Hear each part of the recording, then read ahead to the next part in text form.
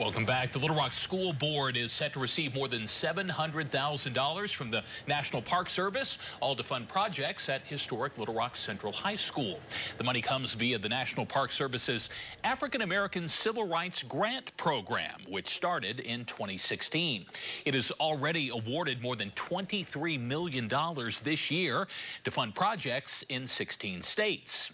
The Little Rock School Board was the sole recipient in Arkansas, with the funds earmarked for Phase 3 of Central High's renovation project.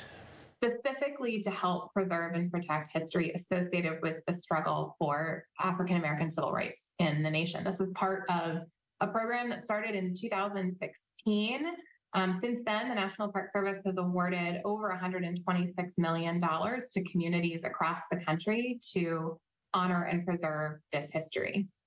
Those funds will help cover the replacement of 22 facade windows at Central High with more historically accurate versions.